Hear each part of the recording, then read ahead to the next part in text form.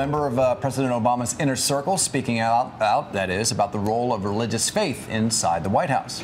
Joshua DuBois led the administration's outreach to faith-based groups and was considered a pastor to the president.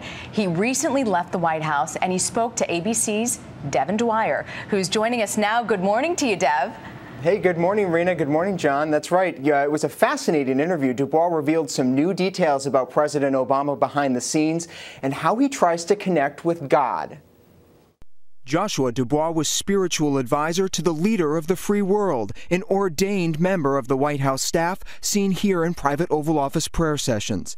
Now DuBois has left President Obama's inner circle, bearing witness to what he saw.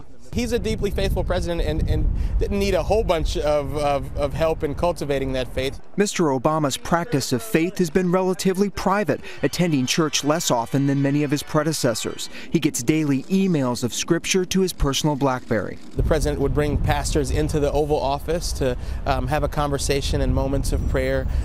He would reach out from time to time for suggestions of scripture. Did he have any favorite passages? I think he spent a lot of time thinking about the book of Job and Job overcoming trials. One trial for Mr. Obama, the shooting at Sandy Hook Elementary. DuBois says the gut-wrenching visit with Newtown families, being a sort of comforter-in-chief, was his biggest test of faith. It's something that he doesn't really talk about. He's certainly not seeking to get credit for, but when you talk about this president's faith and values, those are the types of moments that stick out for me.